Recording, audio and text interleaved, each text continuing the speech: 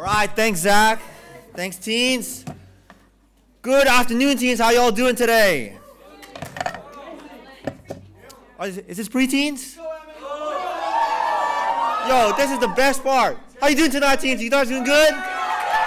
Yes, it is great to be here. If you have a Bible, please turn with me to 1 Kings 18. My name is Emman. I lead the Sydney Teens Ministry. And today I'm actually not going to be doing a lesson by myself, as many people have thought. I'm actually going to be doing a lesson with one of the Sydney teens, Caden Jung. Caden Jung. If you don't know Caden, he looks like this. So try to find him around the room, but we'll be doing a lesson with him. And just before we begin, I have really important announcements, so you guys got to pay attention, okay? I'm not going to repeat it. You got really important announcements. The first one is all about the highly anticipated event of this season. It's the Spa-Teen Formal, which is happening tonight. You guys excited? What's going on? Spa-Teen Formal! Yeah, yes. All right, I have 3 quick instructions that everyone needs to remember. I'm not going to repeat it, all right? Number 1 is come to the final lesson dressed up. So if you're going to the formal, if you bring your dress and stuff, come to the lesson, to the main room dressed up. The reason why is because the event is Broad Beach Cultural Center.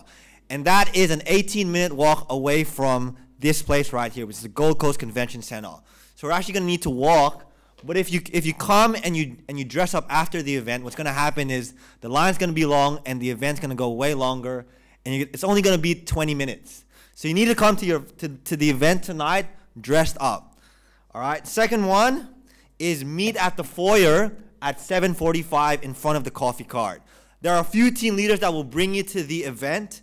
And that's these people, Dylan, Cassie, and Brad, okay? So if you see that handsome man in the fellowship, just follow him.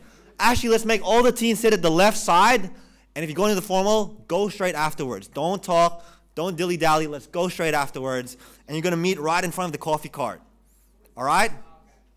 Does that make sense? And last one is, entry is $15 per person, it's $30 for 2 people. It's cash or bank transfer. If you don't pay, you can't go in, right? But in saying that, I've seen the games, I've seen the food, I've seen this playlist. It is worth $200. Unbiased opinion. Does that make sense? So come to the final lesson dressed up. Meet at the foyer at 7:45. If you're late, we're going to leave without you. And entrance is $15 and $30 for 2. Any questions? Alrighty. Everyone should know. All right, I have Simon to come up for a few announcements as well.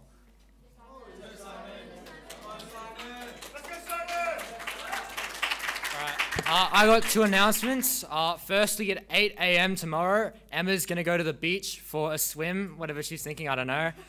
So if you want to be there, then go there at 8 a.m. And then at 9 a.m., me and Joel will be running a quiet time / Bible talk, going through Romans 5. It's going to be really good. So just come along. Everyone's invited. It's going to be a great time. So, yep, that's everything. Awesome. Let's go, Simon. Amazing.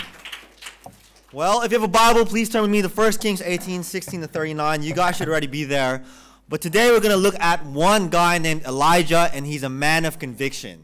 And there's a lot of things that we can get out of the story, but I want to focus on what can we learn today as a teens ministry. What does it look like for the teens ministry to move forward? 1 Kings 18, verse 46 is about the prophet Elijah on Mount Carmel, and he challenges 450 prophets of Baal to who is right. Is it God? Is it Baal? Who is right? So we're going to be reading from 1 Kings, verse 18 to 16 to 39. You all there? Yes. Yep. Alrighty, let's start. 1 Kings 18, verse 16 to 46. It says, Elijah on Mount Carmel. So Obadiah went to meet Ahab and told him, and Ahab went to meet Elijah. When he saw Elijah, he said to him, "Is that you, you troubler of Israel?" "I have not made trouble for Israel," Elijah replied, "but you and your father's family have. You have abandoned the Lord's commands and have followed Baal's. Now summon the people from all over Israel to meet me on Mount Carmel, and bring the 450 prophets of Baal and the 400 prophets of Azarah who eat at Jezebel's table." So Ahab sent word throughout all Israel and assembled the prophets on Mount Carmel. Elijah went before the people and said, "How long will you waver between 2 opinions? If the Lord is God, follow him, but if Baal is God, follow him." But the people said nothing. And Elijah said to them, "I am only one of the Lord's prophets left, but Baal has 450 prophets. Get 2 bulls for us. Let Baal's prophets choose one for themselves, and let them cut it into pieces and put it on the wood, but not set fire to it.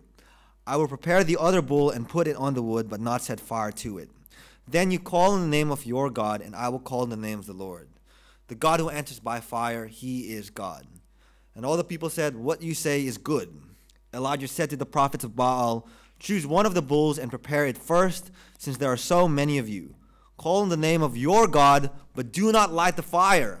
So they took the bull, given it, and prepared it. Then they called the name of Baal from morning till noon. "Baal, answer us," they shouted. But there was no response. No one answered, and they danced around the altar they had made. At noon, Elijah began to taunt them. "Shout louder," he said. "Surely he is a god. Perhaps he is deep thought or busy or traveling. Maybe he is sleeping and must be awakened like Noah Colantonio." So they shouted louder and slashed themselves with swords and spears, as was their custom, until their blood flowed. Midday passed, and they continued their frantic prophesying until the time for the evening sacrifice.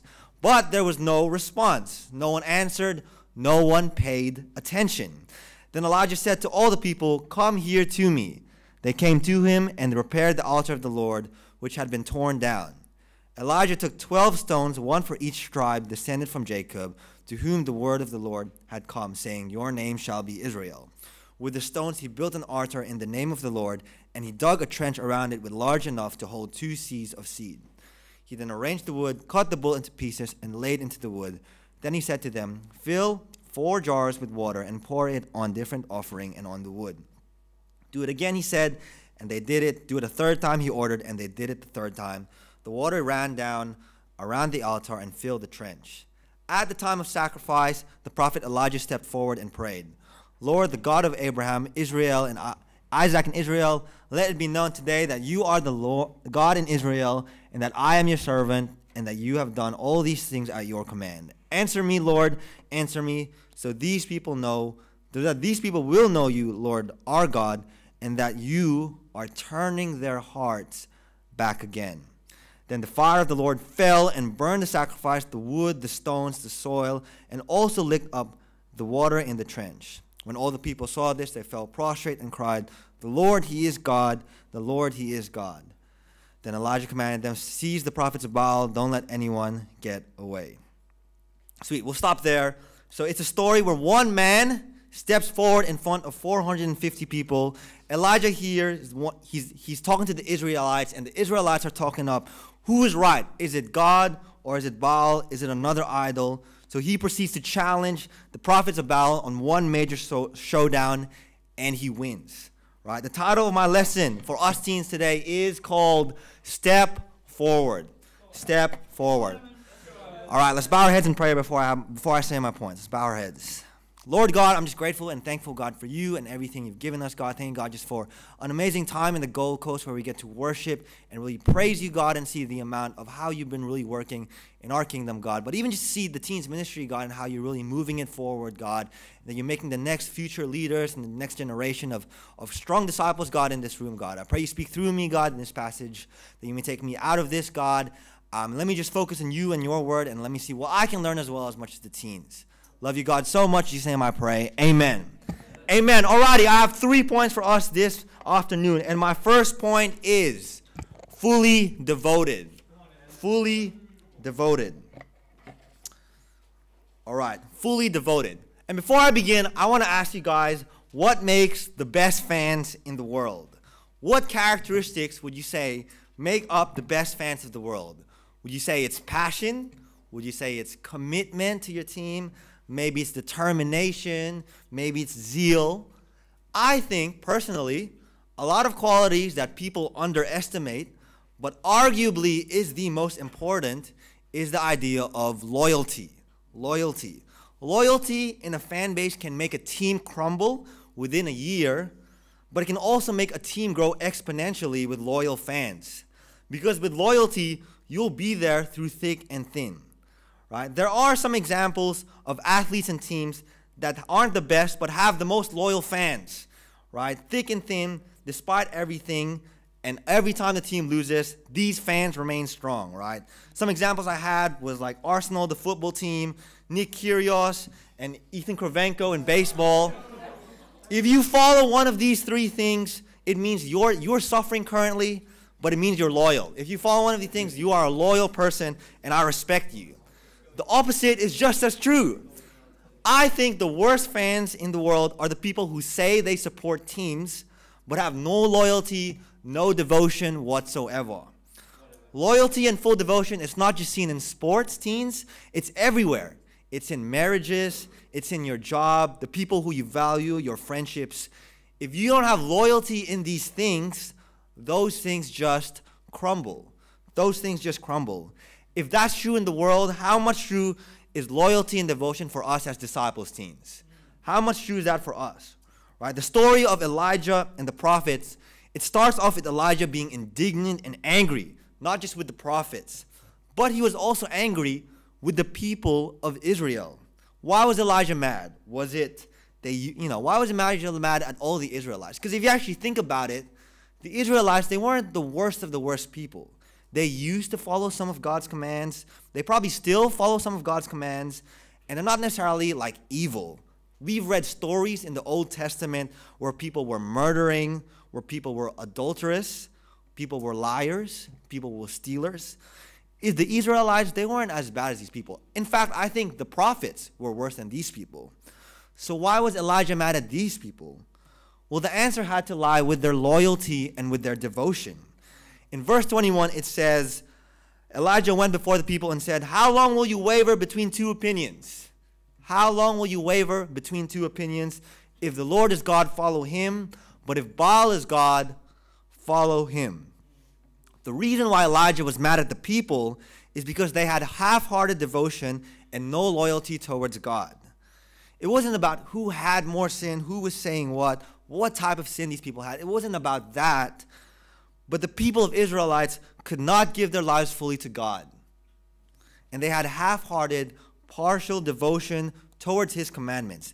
These were the type of people that Elijah was most angry against. Because, teens, in the war between God and sin, you cannot play both sides. You cannot play both sides.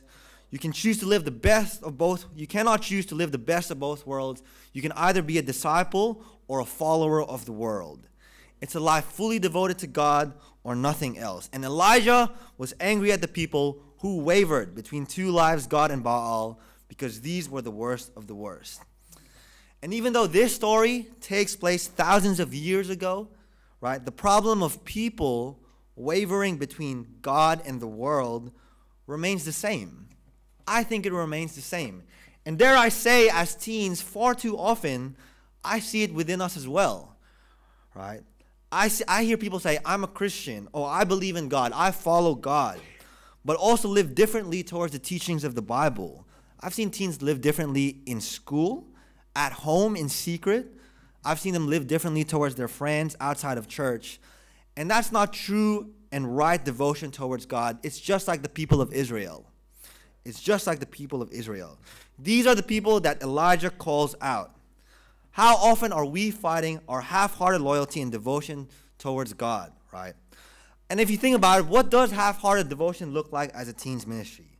What does half-hearted devotion look like for us this afternoon? Well, I think there are a few signs. I think one area where we can be half-hearted with our devotion is no effort to be repentant. We have sin. We understand all of us sin. But if we're giving into sin day in, day out, making no effort to change, no getting open, no confessing in the light, no memorizing scriptures, it's choosing to live in sin. It's half-hearted devotion.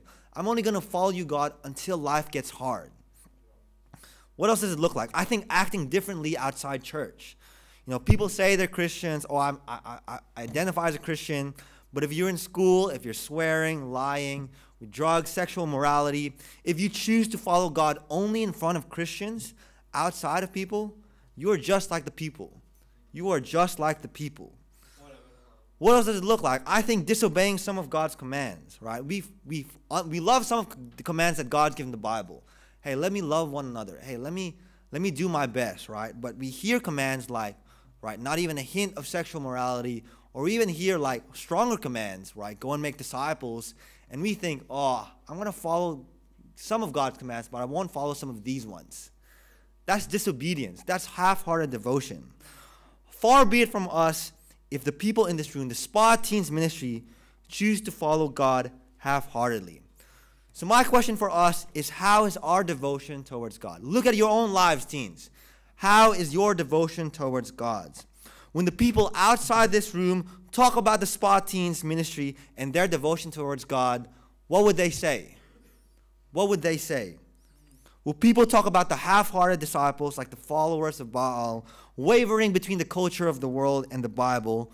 Or do they see prophets, like Elijah, standing up for the truth, following God, no matter what happens? A true believer of God is indignant and angry against half-hearted commitment and devotion towards God's in their own lives. If you teens want to step forward in your life, you got to have full commitment and devotion towards God. Right? What does full devotion look like? I think it's a lot about having integrity. That's a big first step. Let's learn to have integrity as teens ministry. I'll let Caden share a little bit.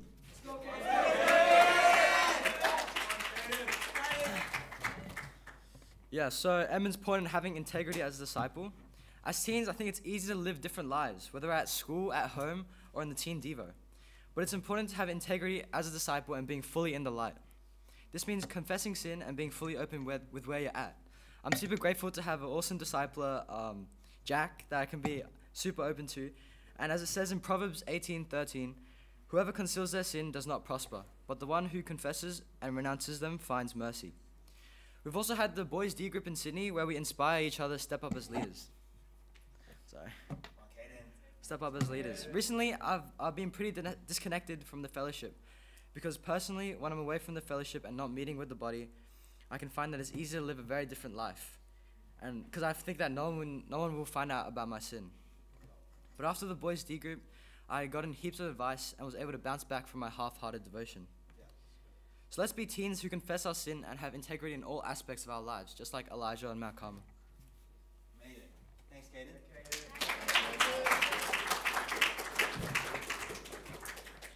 Alrighty. Sweet. Let me get this right back up.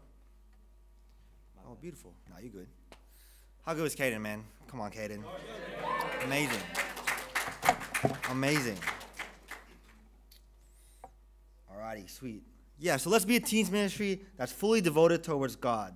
Being devoted wherever we go, whether it's school, at home, or teens, let's learn to have integrity, getting open, confessing our sins, and being repentant about our sins. Far be it from the Spa Teens ministry to waver between the culture of the world and the culture of God. No, step forward and be fully devoted towards God. Second point is challenge the culture. Challenge the culture. If you look at this point, it's a lot about, if you actually look at the story and you take a step back, you realize the main gist of the story is about one man fighting 450 prophets of the Baal of prophets of Baal. And it's crazy, it's different. But it's something we need to learn as a teens ministry. Caden's actually going to preach this point, so I'm going to give it to him.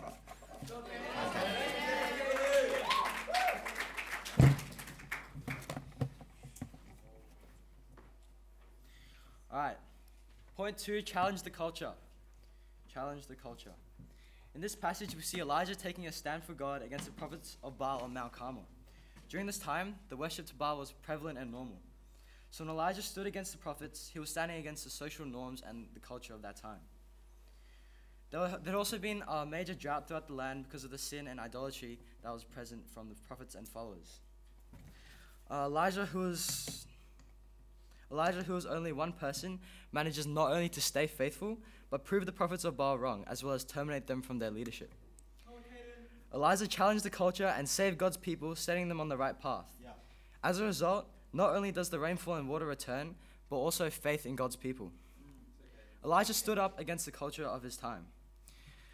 You know, just sharing from my own life, when I go to school, some things that stop me from standing against the culture is worrying about my reputation, image, or popularity. But this exposed my heart and revealed how I viewed my image and reputation over God. I viewed my reputation and image over God. But then I read a scripture in 2 Corinthians 5, starting in verse 14. For Christ's love compels us, because we are convinced that one died for all, and therefore all died. And he died for all, that those who live should no longer live for themselves, but for him who died for them and was raised again. So from now on, we regard no one from a worldly point of view. Though we once regarded Christ in this way, we do so no longer. Therefore, if anyone is in Christ, the new creation has come, the old has gone, and the new is here. Skip down to verse 20. We are therefore Christ's ambassadors, as though God were making an appeal through us.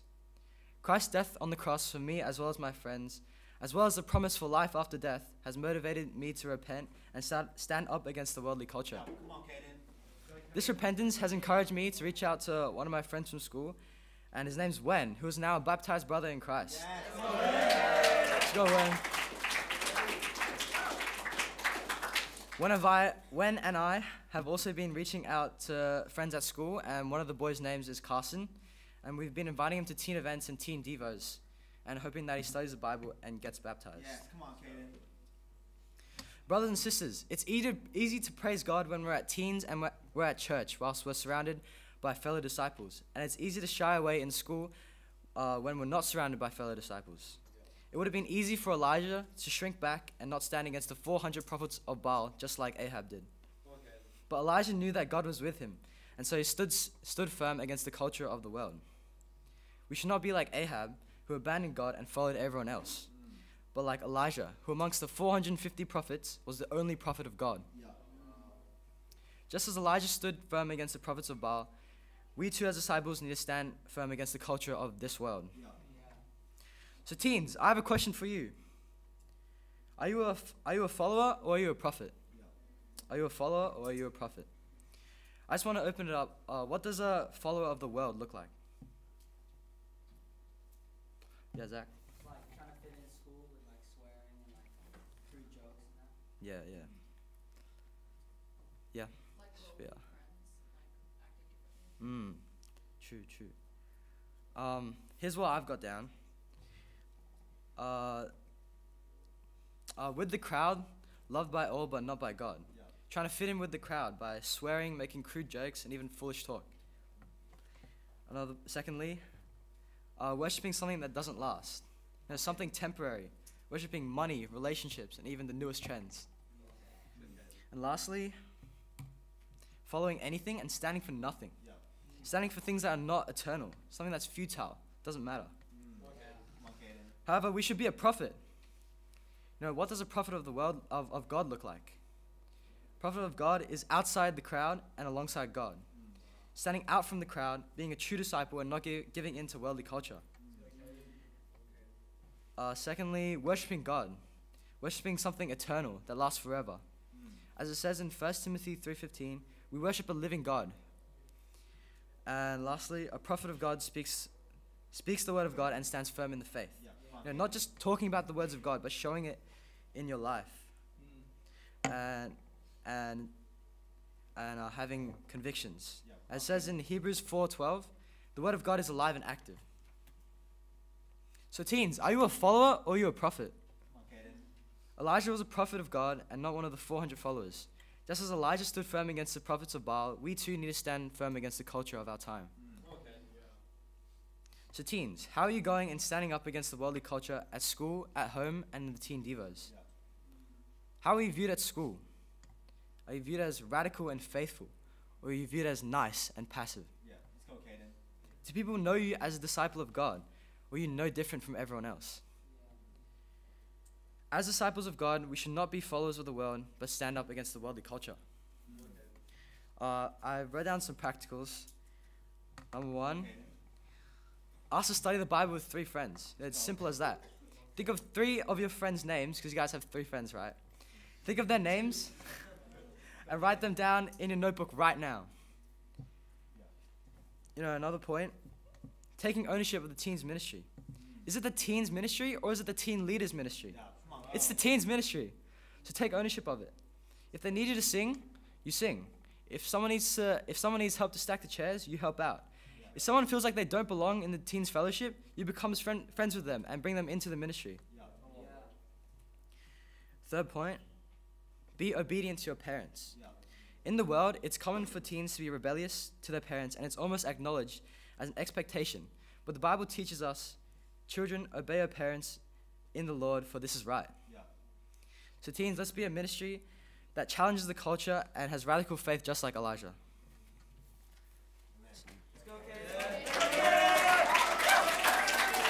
Incredible. Thanks, Caden. Great point, great practicals. Took a lot of notes. Alrighty, one last point is turn their hearts. Turn their hearts. All right, turn their hearts. Sometimes being successful is focusing on what's most important. For example, if you were a fireman, right, you could focus on many things, looking good, being strong. But at the end of the day, if you're not saving people, it's a waste of your job. If you're an athlete, just like Julian de Berg, or this guy, I don't know if you guys know this guy, best basketball player in the world, you can probably have A, be focused on your muscles. You could probably be B, famous. But if you're not doing the most important job, which is C, winning games, you're going to get fired from your job. Unlike this dude, right? What if you're a student? If you're a student, you could either have A, have a life. B, you could get some sleep. Or C, do you want to graduate? Because I know one of the teens wants to. And I see a lot of you guys sleeping, all right? Sometimes you got to focus on what's most important. Finding out what's most important is key in being successful. And so I want to ask you guys, what is the most important job as a prophet or even as a disciple? Is it embarrassing other people that don't know it? Is it memorizing scripture? Is it getting down fire into the world and showing people that God is real? What is the most important job? Because when we hear the story of Elijah and the prophets of Baal, we can focus on so many things. It's a legendary battle. It's easy to get caught in the fire, the numbers. It's 450 versus one person. Get caught up on the altars, the victory, the stakes. Oh man, what if Elijah lost? We probably wouldn't have the rest of the Bible. But far too often, teens, I think we overlooked the reason why this one man stepped forward. There's one reason why this man challenged the prophets of Baal right before Elijah takes his sacrifice. He actually goes down in prayer and he explains to God why I'm doing all these things. 1 Kings 18, verse 37, it says, "Answer me, Lord, answer me, so that these people will know you are God and that you are turning their hearts back again." That you are turning their hearts back again. That's what's most important for Elijah. The reason why Elijah steps up is to turn people's hearts towards God. It's not for the glory. It's not making people angry. It's not who's the best disciple, who's memorized the most scripture. But he steps forward to show people that God is the real God and the only God.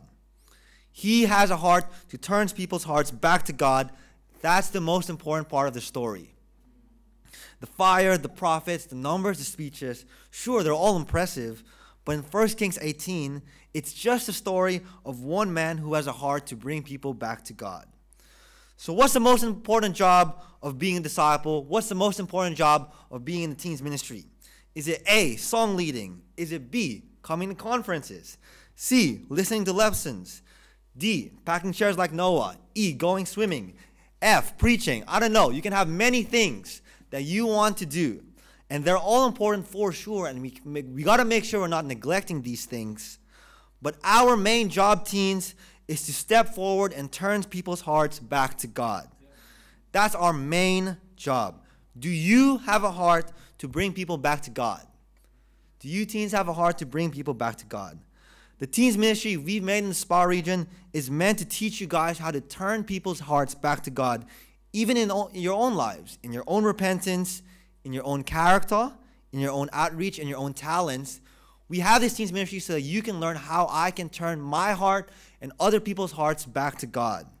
It's always been about that. Wherever we go, whatever age we are, we need to focus on our main mission. I'll let Caden share a little bit.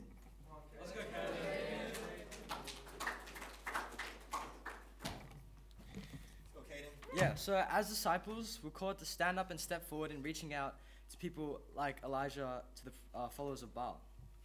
Personally, I've been lucky enough to have a brother from school come to church and make the decision to be baptized. Yeah. This has been so encouraging, but it's also living proof that there are people out there who need and want God. Yeah. I remember getting challenged by Ben to invite friends to teens. This is when I asked Wen if he wanted to come to teens. And that question has led to him discovering God and changing his heart. Now Wen and I are sharing our faith in school together, as well as his sister has started coming to Teen Devos. As Jesus said in Matthew 9:37, the harvest is plentiful, but the workers are few. God is calling us to reach out to our friends and change their hearts like Elijah did to the followers of Baal.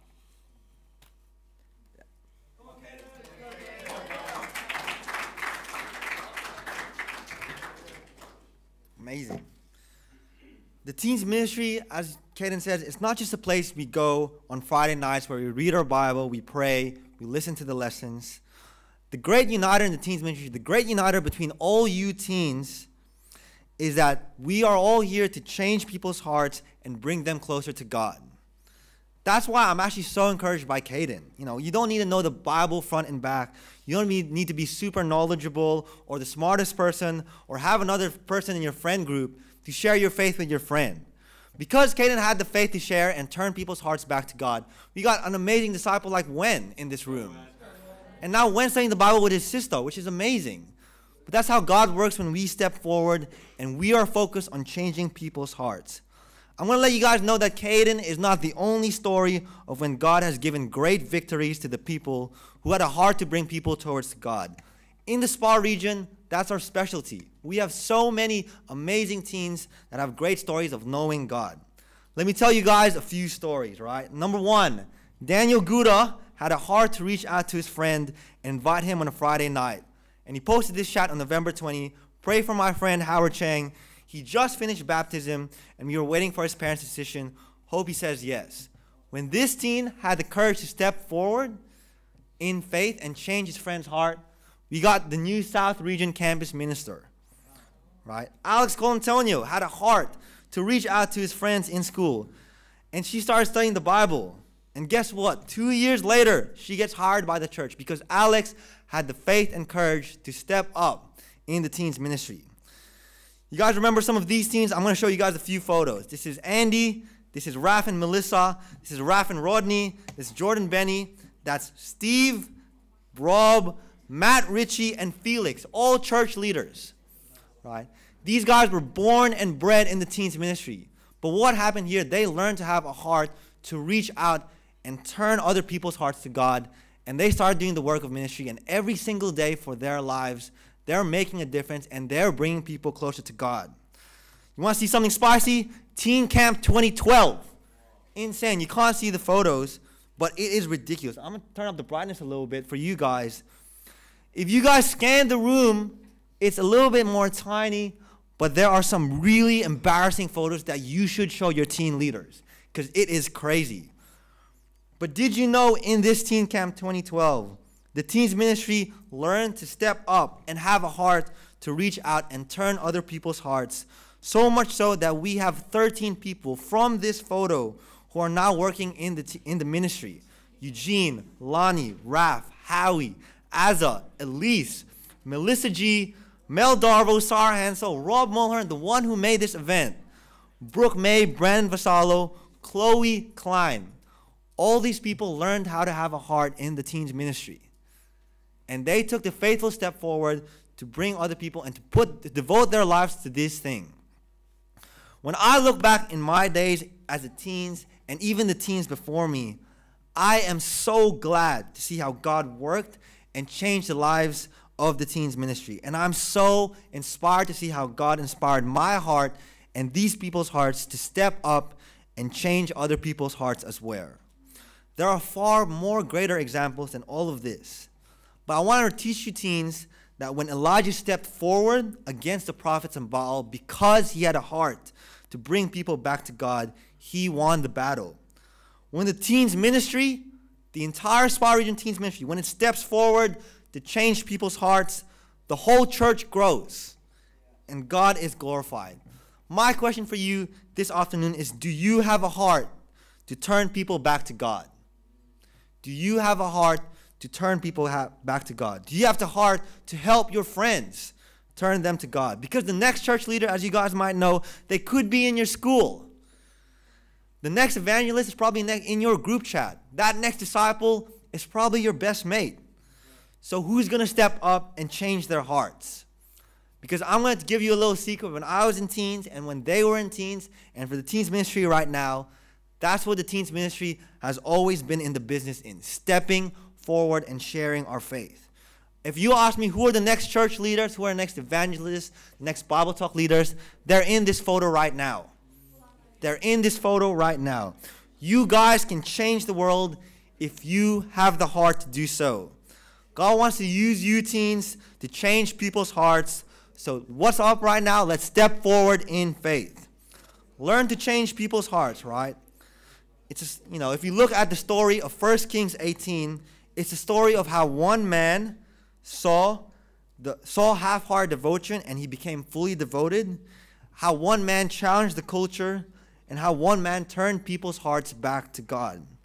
That's what the teens ministry, that's what God has always been about since day one. Step forward, teens. Amen. To God be the glory.